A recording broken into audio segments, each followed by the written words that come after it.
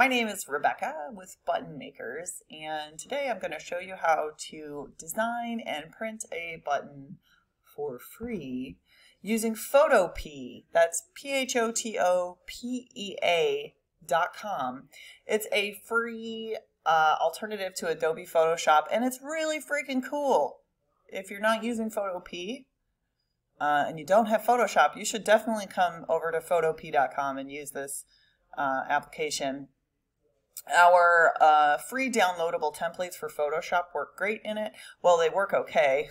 There's a couple of weird little quirks, which I will go ahead and show you now. So first of all, you want to go to buttonmakers.net and click on the design templates link and download the zip file for Photoshop. So the Photoshop files on buttonmakers.net contain two files. You've got one that is for designing a button and then another for a page layout. And you want to download the one that's appropriate to the size button maker that you have. So I did that already. I'm making a 1.5 inch button today. I'm going to go to photopea.com, which opens up this page right here, which just looks like basically like Photoshop. It's cool. And then I'm going to go to File, Open, and 150.psd is the file for a 1.5 inch button, so I'm going to open that up. And first I'll go ahead and introduce you to the various components of this template. This template was made in Adobe Photoshop, made in and for Adobe Photoshop, so a couple of the features in here are a little wonky in PhotoPea, but it works for the most part, so it's great. First of all, you've got the face line, which indicates where, like, the edge of the front of the button. So everything inside of here shows up on the face of your button. A button is a three-dimensional object, so you've got a side and then the back as well. The back gets pretty much hidden underneath the pin back, and then the side, or the perimeter of the button, is right here, where we have a couple of text layers, which is where you might put like a copyright or a URL to a website, something very, very small and simple and easy to read. You do not want to go any bigger with this text, or it'll get cut off or start migrating onto the face of your button. And you don't want to use any weird fonts because it's already really difficult to read. These layers have a stroke on them so that it shows up on a variety of different backgrounds that may or may not be you know, something you want, depending on just depends on what background you have it against. So like a plain red background might not be the best thing, but if you had a textured, patterned background or something like that, you might need the stroke. That's why it's there. The cut line, you want to always leave that on. It's got a vertical line here for cutting columns, strips of paper, so that you can fit your button graphics through a ProMaker punch. It's got a round cut line here, which shows you where to cut your circles. Those are very important, so leave those alone. But you always want to turn this face line layer off before printing, otherwise it will show up on your finished buttons, which makes Rebecca cry. All right, so you got your perimeter text. You've got two rounded text layers in here. These use the text along a path feature. There are paths, a whole bunch of them loaded into this file already. You've got a face line, like all the circles basically are in here. I kind of cut off the bottom of my screen, but you've got some, you can duplicate these paths. You can move them around, do all kinds of fun stuff with them if you need to change the positioning of any of the stuff. In this case, a path is just like an invisible shape, essentially, and for this purpose, it's used to adhere, like it's the baseline for the type, so that so it's like text along a path. So it's rounded text. We don't need to use, it makes like a perfect circular type as opposed to like doing a warp or some kind of layer effect, which doesn't give you a perfect circle typically. So that's why I use that. It's a little more flexible too. So we've got those layers, we've got a logo, and a shape just loaded in here just to kind of show you, you know, what you can do. We're going to go ahead and start modifying this, so I'm going to turn those off. This is just the background layer. It's just a red circle. You can do whatever you want with this background. I have it stopped right here at the bleed line because laser printers don't like toner in this area. Like, button machines don't like laser print toners in this area. It causes sometimes this weird mylar bubble. It's best just to stop your graphics right here. If you're using an inkjet printer, that doesn't apply to you. But if you're sending your prints to a photo lab, not a photo lab, like a print shop or something like that, it's best practice just to leave an area of white between the bleed and the cut. Just trust me. So I want to make this background black. And here are my colors over here in PhotoPea. So the easiest way to do that is just to click on your color picker. I think I clicked the background, so I'm going to click on the foreground color and select a color. And you could do like whatever color you want. In this case, we're going with black. Okay. Then I'm going to click on my paint bucket, which if you don't see your paint bucket, it is hiding behind the gradient tool. This is a lot like Photoshop. Photoshop does the same thing with the hiding of the tools. And then you just click in here, and this makes like a really jagged edge. That's gross, but that gets cut off, so I'm just gonna leave it. I'm gonna go ahead and modify my perimeter text layer. So I'm gonna click in here and then click Control A on my keyboard. If you're on a Mac, that's Command A. And then I'm gonna change the color of the type using the type options up here at the top.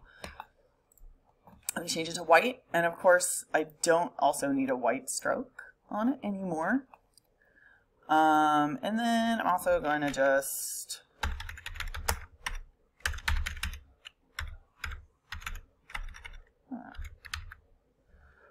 going to put my web address there.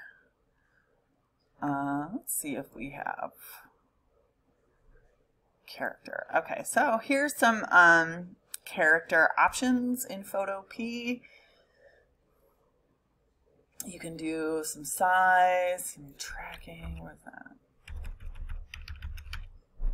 I gotta select the type to make those changes. Okay, so that's like kerning.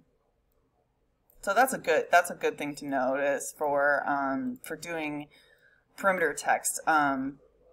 Putting space between your letters is pretty key. Also doing text along a path too, because a lot of times, if you, especially these, when the baseline is, I don't know how to say this, sometimes doing a circular type like squishes your text together, and so you do need to know how to put some extra kerning or tracking in between the letters sometimes to make it legible. So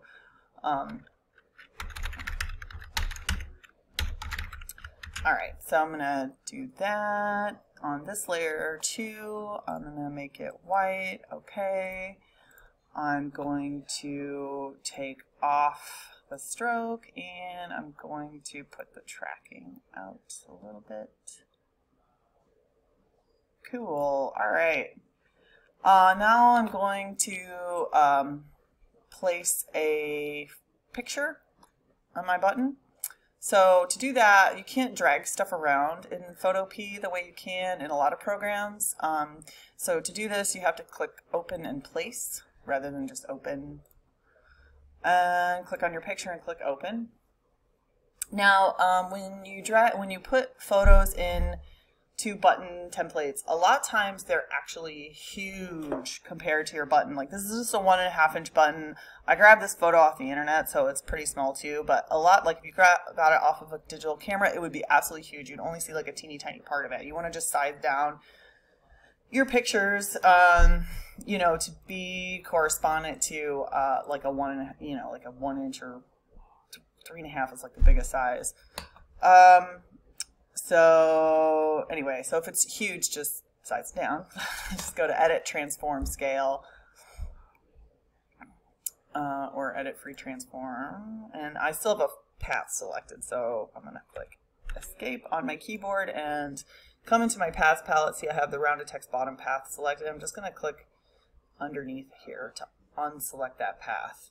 and then I'm going to go back to my layer. So it had my path selected. When I went to edit, transform, excuse me, it thought I wanted to transform that path, but I don't. I want to transform the layer. So I had to unselect that path. Okay. I'm going to hold my, so now I have the handles on the sides of my pictures, right? Rather than anything else. And I'm going to hold my Shift and Alt keys down, and that will maintain my center point as well as the aspect ratio of my picture while I am dragging it around. I want to do that so that it doesn't stretch out my people or make them too, fat or too skinny. Maintaining the aspect ratio is important. Next, I'm going to select my ellipse select tool and hold down my Shift key and make a circle, and then I'm going to move the circle approximately where I want it. And then I'm going to click the layer mask option here at the bottom, which is conveniently cut off. But believe me, there's these little buttons down here at the bottom to duplicate layers and to put layer masks on and layer effects and all that good stuff. It's down here at the bottom of your layers palette. You can kind of see the top of it right here, but that made a mask, so it like is hiding whatever I color black will hide on this layer, and then whatever's colored white on the mask will show this layer. You can unselect this picture from its mask, unlink it using this little thing here, and then click on the picture and grab the move tool and move it around inside the mask, just like Photoshop. It's very convenient. This is actually great and pretty much spot on perfect where I want it, but a little bit. So I relinked those two and then I moved them together. All right, so now I'm going to change the top text. I'm going to select all of it here and type in what I want it to say instead. I'm going to select the move tool just to get myself out of the text modification thing. And then I've been having trouble with this layer. Yeah, so for whatever reason, when I click on the button makers layer, it just disappears. But it does still let me type here. So I'm gonna start typing. So I had my path selected, and now I grab my type tool, and it's allowing me to type something new. So button makers, the layer, for whatever reason, PhotoPea doesn't like it. But it's letting me do a new one along a path, so that's fine. All right. So this is not placed well. As you can see, it's like way over here. To fix that, you select the path selection tool, and you can click on one of these little dots here and just move it around. You can see if I move it out here, it changes, makes it upside down, makes the baseline on the outside of the path, and if I put it here, I like drag inside the path, it puts it inside. Okay. Make this a little smaller now, again, because I don't want it to cut off my F. Again, holding the Shift and Alt keys down. All right, I am happy with this design. I'm going to turn off my faceline layer and save this. And then I'm going to lay out a page. So I'm going to go to Edit, Define New Pattern. Excuse me. Then I'm going to open up I'm going to go to File, Open, and open up my page layout.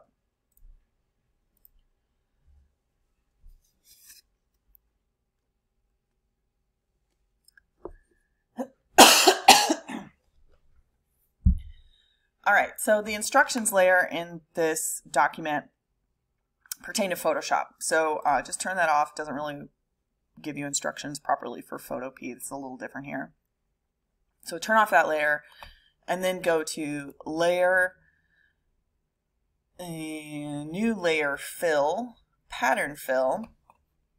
drop down your little pattern selection here and click on the pattern you just made, not that one with the face line. I'm so embarrassed. Okay, that one, the most recent one. All right, and that's it. We have just laid out an 8x10 or 8.5 by 11 letter size page with a whole bunch of graphics for print. You want to save this out as a PDF before you can actually print it, but you can easily do that. And then once you have that, you can either take that to like a print shop or you can queue it right up to your printer. Let's click print. And here you want to just make sure it's scaling 100%. Do not scale to fit or use the default settings, which are usually scaling to fit. Do not scale your pictures down. You want to make sure that they're 100%. Otherwise, your button graphics will all be the wrong size, and that won't be good at all. So 100%, don't scale anything, and check your default settings for that as well, and then just click print, and then you can start pressing buttons. Thanks so much for watching. Feel free to reach out if you have any questions, and go support PhotoPea. That program's awesome.